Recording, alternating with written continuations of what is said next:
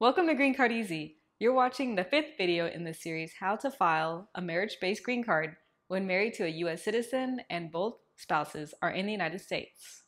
Let's take a closer look at whether you need to file Form I-864EZ or Form I-864.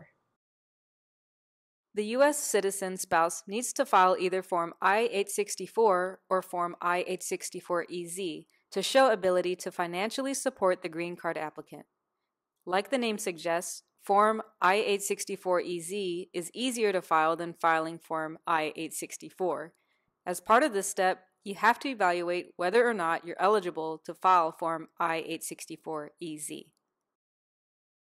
Continue watching the rest of this series or visit greencardeasy.net for step-by-step instructions, frequently asked questions, and more.